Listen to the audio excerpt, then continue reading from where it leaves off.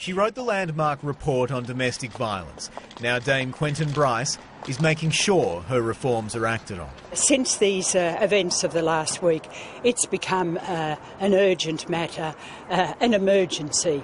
The deaths of Tara Brown, Karina Locke and a little 6-year-old girl have shocked the state and our government into action. Domestic violence deaths will now be reviewed. 300 body-worn cameras will go to Gold Coast police officers. And the way police deal with domestic violence victims will be overhauled. We want to see the most senior sergeant, the most senior officer in charge, sign off on the action that is proposed to be taken. A new integrated response model will be trialled in Beenleigh and Logan.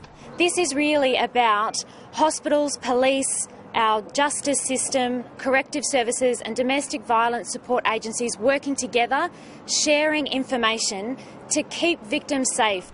Some laws will need to change for the Premier's plan. The first of them will be put to Parliament this week.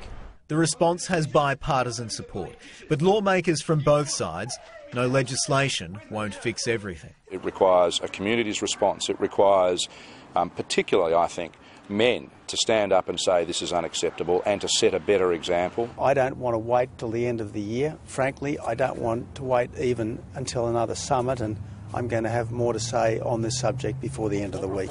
The stakes are just so high. Already this year, 20 Queensland women have died and countless more have suffered violence at the hands of their partner or former partner.